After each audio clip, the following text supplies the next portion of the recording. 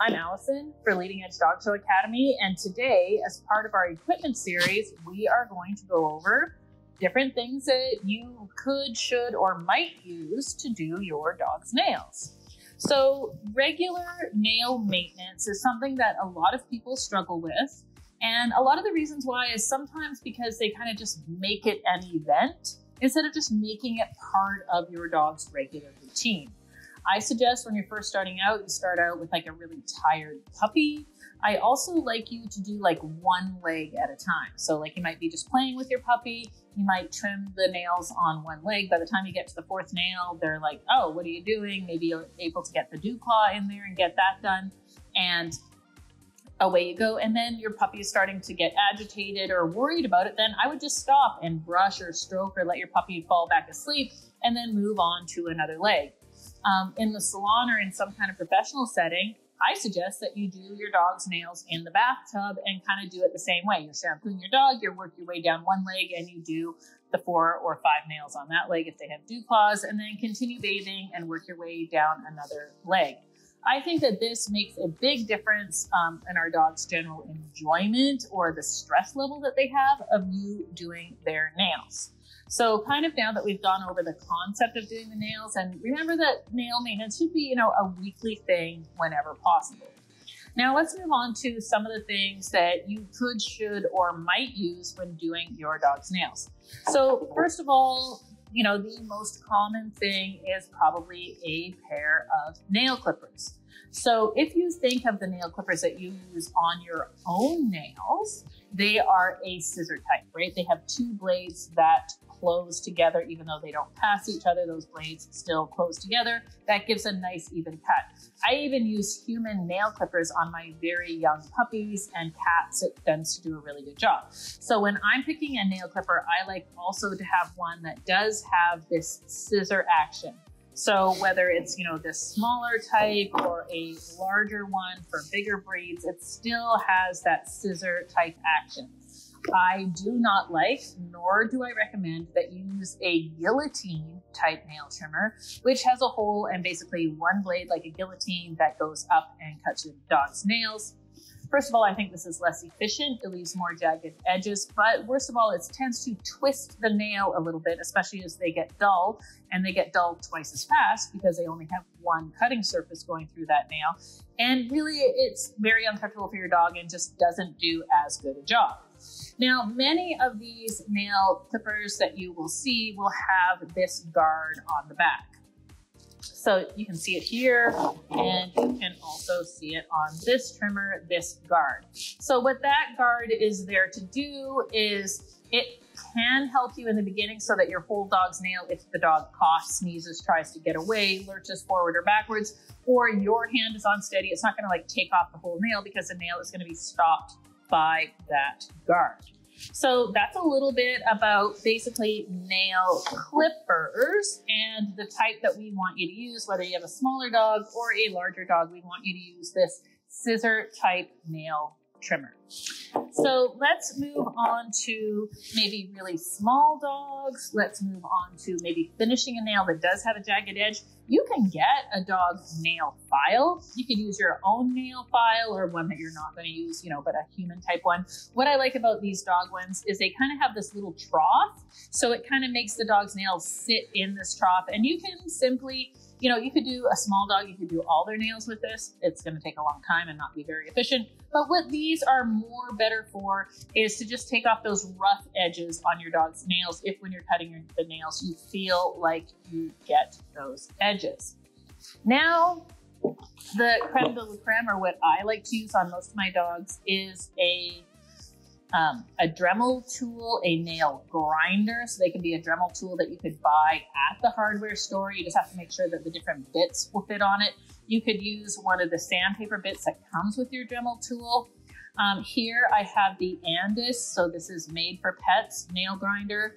And I love this one personally because it's cordless. So it just plugs in, you charge it up. Ones with a cord are just a little bit more cumbersome, especially when you're trying to get at that angle of the nail. The other thing I like about this is that it's multi-speed. So when you're first starting out, you can have it at a lower speed, but I like to have it at the highest speed possible because I want my job to be done like as quickly as possible, especially when I am working on dogs' nails. Now, when it comes to using a nail grinder, whether it's a pet one or a Dremel, you can get what is called a Dyma groove. So on this grinder, we have a Dyma groove, and it has like a groove for the dog's nail to sit in, similar to this file, and it has this diamond coating. So while I really like this, they're actually hideously expensive, but they are worth every single penny because of several things. First of all, the weight, you're only ever gonna buy one, right? So I've had mine since they first came out. I use it all day, every day. And it has this groove that your dog's nail sits in, but it does the job so quickly that you are literally spending probably 25 to 30% of the time you used to doing your dog's nails. So it's like literally 50 to 70% faster than using the sandpaper block or any other grinder that I have used. And it doesn't get hot, right? So again, sometimes nail grinders can get hot, and that heat can cause your dog to have that sensitivity. So I really love the Dyma groove on a Dremel. If I have really long nails, I'll use a nail clipper to get them down, then I'll grind them or file them quickly. One thing I will say, whenever you are using a grinder of any kind, please, if your dog has long hair, put a snood or a sock that's cut off on their head, holding their head and ear hair back. And the same thing with you.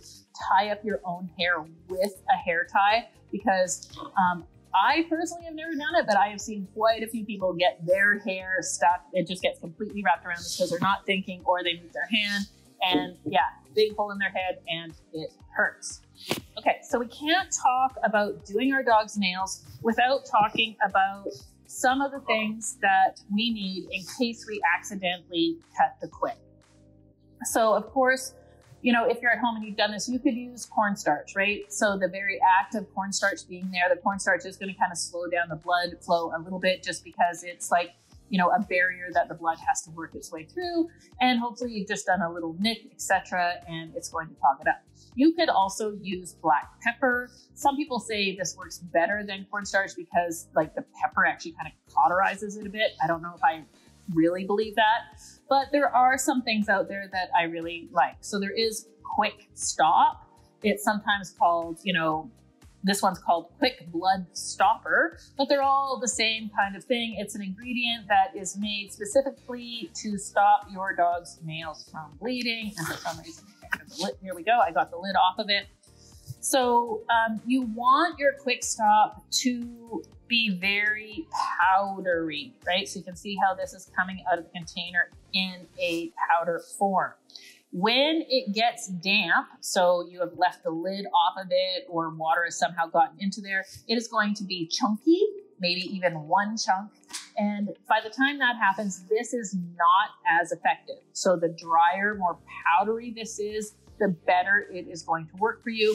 One of the reasons why I will personally spend a little bit of extra money when I'm buying Quick Stop and buy 3 or 4 smaller containers like this, to have in my kennel, my salon, on the road with me, instead of one big container is, yeah, you guessed it. The bigger container, over time, dampness gets in there. And by the time you're halfway through it, or at least, you know, maximum 2/3 of the way through it, the bottom is just one big chunk, and it just doesn't do the job that you need it to do. So something to remember when buying your Quick Stop, buy it in the smallest container. You're going to save money at the end of the day anyway. Now, a new product on the market that I got introduced to at Cruft's Dog Show this year is called Colicloth.